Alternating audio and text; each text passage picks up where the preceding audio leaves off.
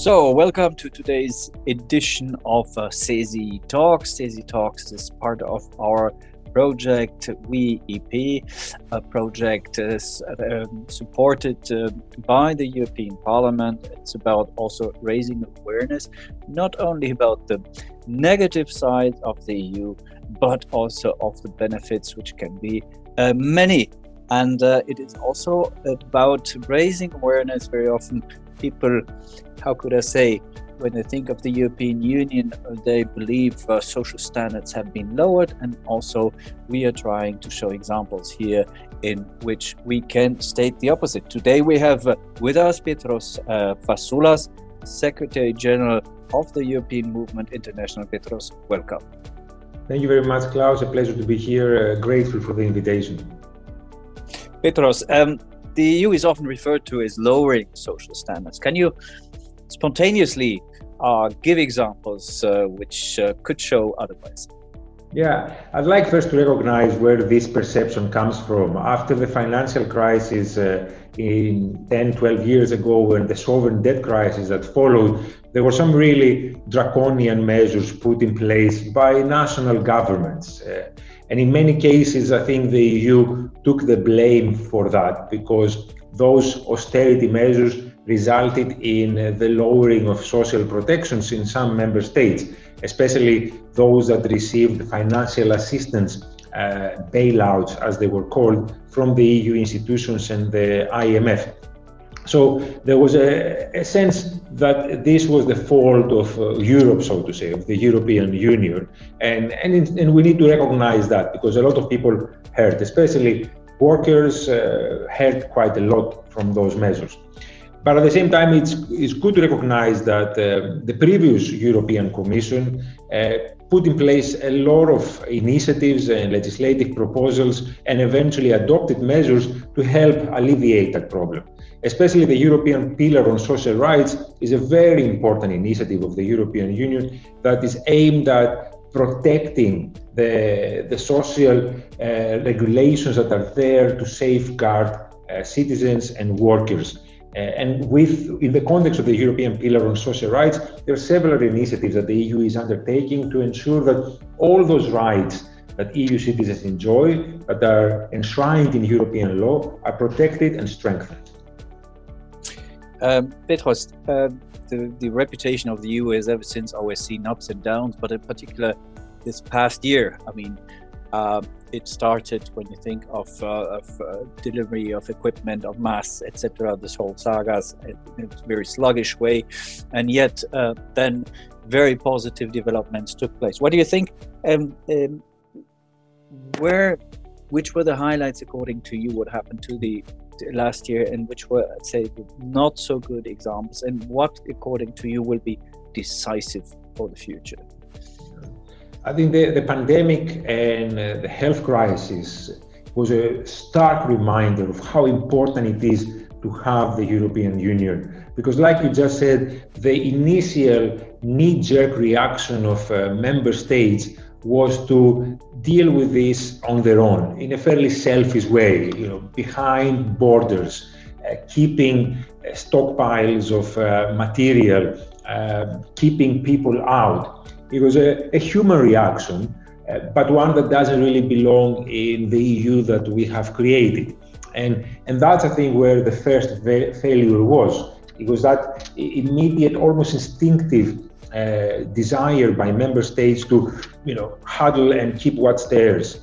Once the EU was able to step in and coordinate the reaction of member states, insist on solidarity and put in place the measures necessary for that solidarity to manifest itself, it became obvious immediately how much better the response could be if we work together. So in this particular case, both in the initial stages, but also later when we moved to a more European response, we were enabled to really appreciate once again how important it is to have this EU, not just because of the notional concept of solidarity, but the practical measures that we were able to put in place fairly quickly, thanks to the institutions and those channels of communication and cooperation that exist in the EU. So for me, that's the main takeaway, that it reminded us that by standing together and working together, we can overcome this enormous existential crisis.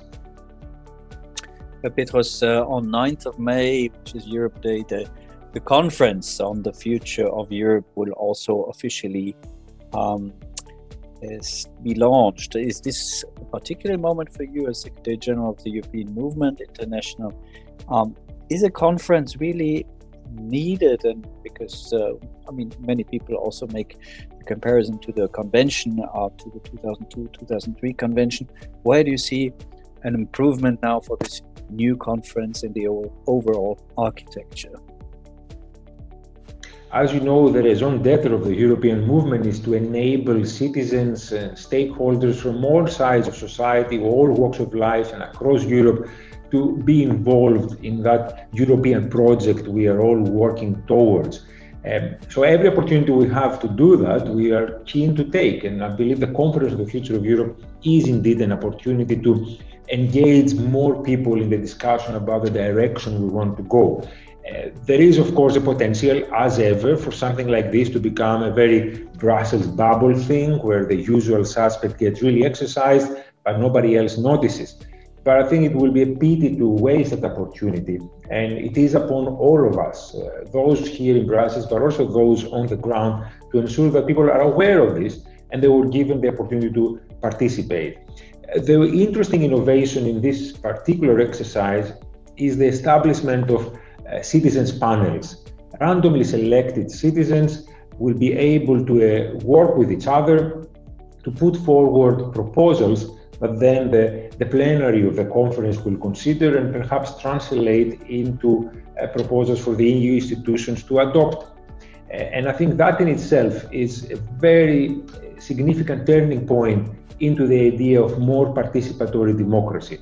We don't, of course, want to undermine the parliamentary democracy we have in place. The European Parliament especially is directly elected by people, and it should be on the forefront of delivering for European citizens. But we have seen experiments of participatory democracy in several parts of the world, including here in Europe, in Ireland previously, and even in France more recently. And they can function as an additional way of enabling citizens to channel their thoughts into the decision-making process, alongside what takes place at the national level with national parliaments and the European level with European parliaments.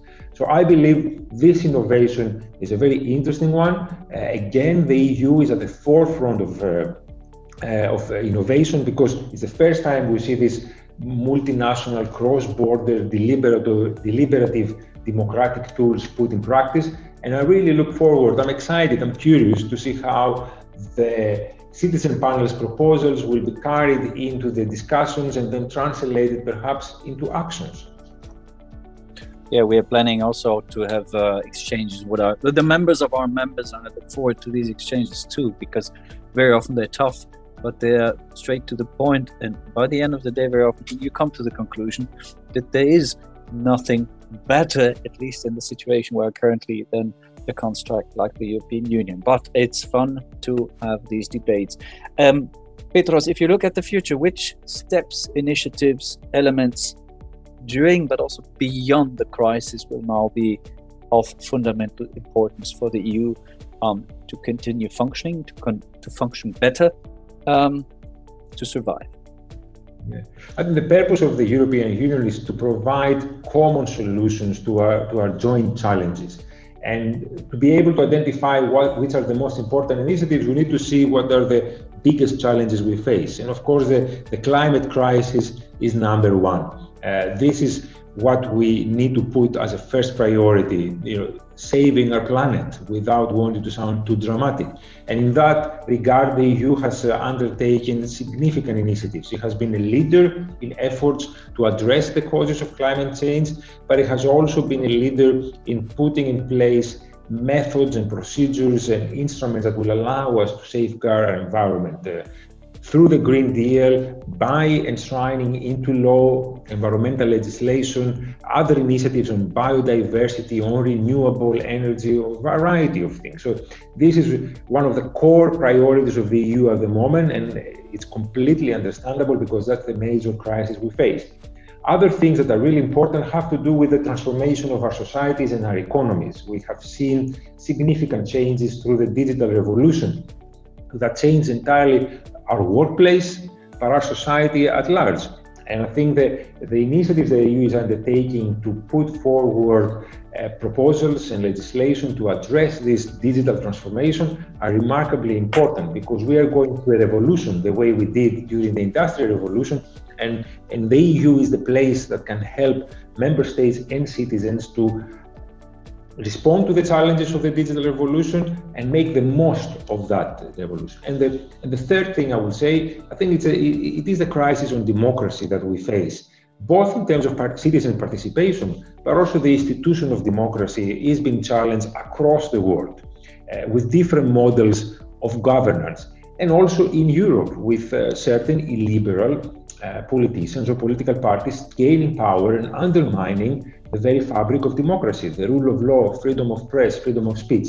I think that's a third area where the EU needs to work very, very hard and ensure that democracy is defended and the values and the rights that underpin the European ideal are not hijacked, undermined, and destroyed. Petros, a final message to CESI and its members? I think the role you play is remarkably important, because the European project isn't just an affair for nations.